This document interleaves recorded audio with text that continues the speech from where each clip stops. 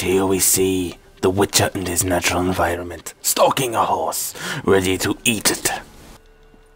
But first he must get the beast down from its perch on high. Assessing the situation, he now makes the arrow. Oh dear, it's not working.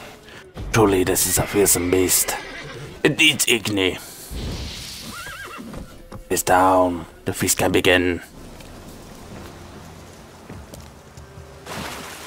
Man has long sought to tame the boat, but can the Witcher do it?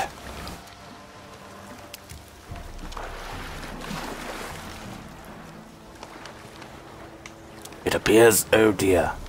Oh no, the boat is retaliating.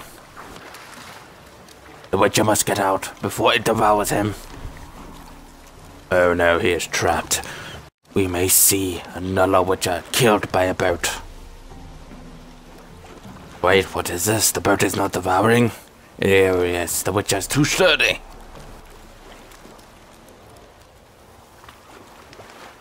But how long can he last against such a tremendous foe? Oh dear, we may not find out.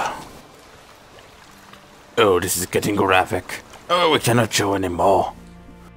Here we see the suit of armor in its natural environment, foraging for bugs to regain strength. Oh, it has seen the Witcher and is now performing its mating dance, refusing the Witcher for another suit of armor. What a brazen display.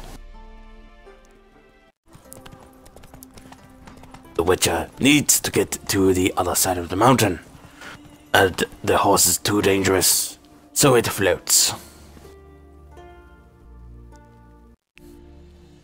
Here we see a dwarf using a booster chair.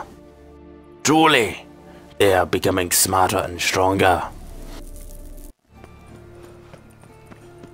And here we see a crack in the world. It appears that we have found a portal to the rift, the warp.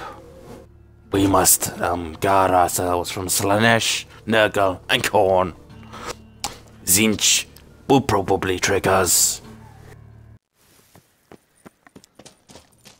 Such a place holds many dangers, such as the man-eating cupboards and the man-eating shelves.